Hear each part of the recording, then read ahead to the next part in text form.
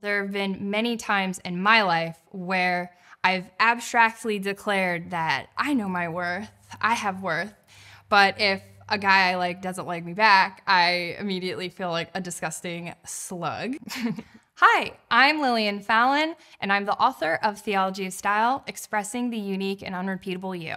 And this is Ascension Presents. Today, I'm going to be talking to you guys about 4 things that you can say to yourself when you're struggling with your worth. Okay, but what does that even mean? Worth is the unchanging state of your intrinsic value. We have worth, we have value. And if somebody were to walk up to you on the street and declare, you don't have any value, you have no worth, you reflexively would say, yes, I do. But the question is, do you really believe it?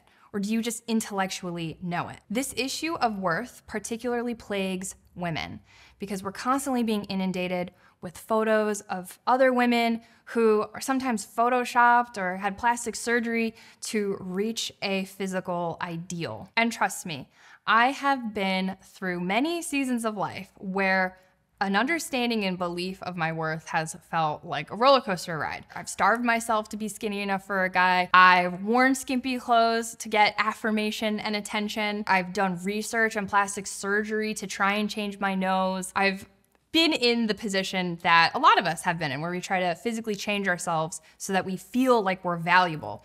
But when you feel like your worth comes from how you look, it's the most empty feeling.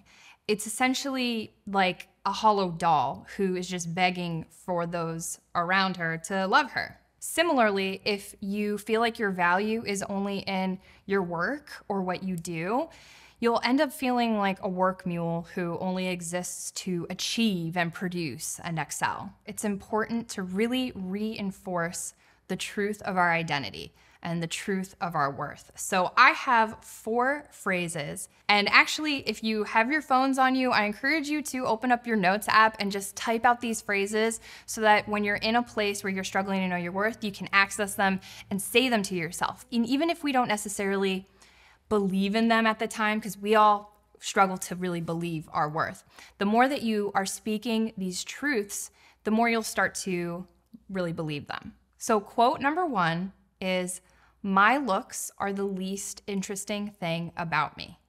Sometimes being a woman feels like this never-ending task of having to level up, to glow up, to improve how you look. When we're constantly trying to fix ourselves or to fix what's wrong with us, it feels like when you go to the beach and you're digging a hole in sand and you're trying to scoop out the water and the water just keeps on filling in. It never ends. How you look is very interesting. Just think about how much history is on your face.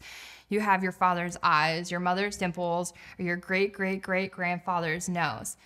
There is so much wonderful, diverse beauty in this world, so how you look does matter. So when I say how you look is the least interesting thing about you, let that inform how you see yourself as a whole person. Your soul is so rich and textured and multifaceted and wonderfully complicated. You are utterly unique.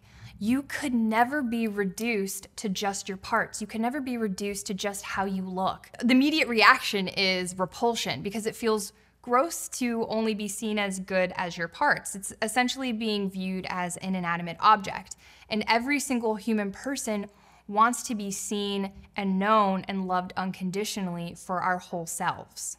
Remember, the people who love you don't love you for how you look. They love you for who you are. And if you were to ask your mom or your siblings or your best friends to share with you some of the things that they love about you, they would say, I love how passionate you are. I love how empathetic you are, how giving. I love how you make the people around you feel comfortable. These are qualities that come from the beauty of your soul, things that God bestowed upon you, and also the choices that you make. These are things that can't be taken away from you or can't be changed based off of your fluctuating appearance. How wonderful and irreplaceable you are to the people in your life has nothing to do with how you look. Quote number 2.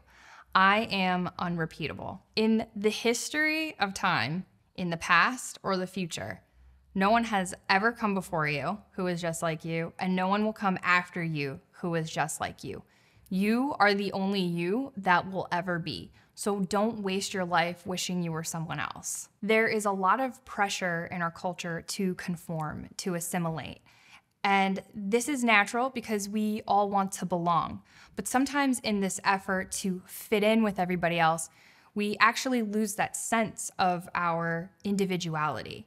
And we lose that knowledge of that God-given uniqueness. St. John Paul II said, "The human being is single, unique, and unrepeatable. Someone thought of and chosen from eternity. Someone called and identified by name." Sometimes the crucifixion feels like this faraway event where Christ abstractly died for all of mankind. So sometimes we think that, okay, if there is a big group of people, Jesus was like, okay, yeah, I'll die for like that big group of people. But if it was less than that, maybe not. Think about how he was being whipped and how his hands and feet were nailed to the cross. In breathing his last breath, imagine him seeing your face as he died. Imagine him thinking of you. Because really, even if it was just you, he would have died just for you. You were not just a face in the crowd. And he would have gone through all of that just to be with you for all eternity. No one can replace you in heaven, and no one could replace you in the heart of God. Quote number 3, I was created on purpose. Have you ever wondered, why am I here? What is my purpose? This is natural. All humans are oriented to discover what their ultimate purpose is. And of course, this is where the world tries to step in and say, hey, your purpose on this earth is to be successful, pretty, and rich. Jesus says none of that. He says, I don't care about any of those things. I just want you. You are simply wanted. You weren't created to thrive in industries. You were created to exist for all eternity with God. You are so deeply desired. God doesn't need us to exist. He just wants us to exist purely out of love. And this might feel contrary to what we experience on a daily basis. Like when somebody takes a special interest in us, our first reaction is like, what do they want from me? Like, what are they trying to get from me? So undoing that mental process takes time. The God of the universe, who doesn't need anything to be happy or fulfilled, created you on purpose. Quote number 4, I am desired for all eternity. Remember this line from that St. John Paul II quote. You are someone thought of and chosen from eternity. From eternity. How crazy is that? As God created this magnificent universe, he said, okay, so these spinning planets and beautiful galaxies are nice, but you know who I want to exist for eternity? Maria. The beautiful oceans with unexplored life is wonderful, but I would rather have Joseph live with me for eternity. All of the things that we see around us are going to come to an end, but you specifically are wanted for eternity. This is hard to wrap our minds around. And when we see ourselves as worthless, we lose that sense of eternity because we are seeing ourselves as finite. Your worth surpasses the things of this world. Your worth is eternal. It never changes. It is permanent. Never forget that you were not made for this world, but for eternity. And that from the beginning of time, you have been thought of and desired and wanted. And that for the rest of eternity, God will always still want to be with you. If you like this content, definitely check out my book, Theology of Style, Expressing the Unique and Unrepeatable You. In this book, I really dive into the anthropology of the human person and where our worth really actually comes from and how we can live that out in our daily lives. All right, guys, remember to like and subscribe.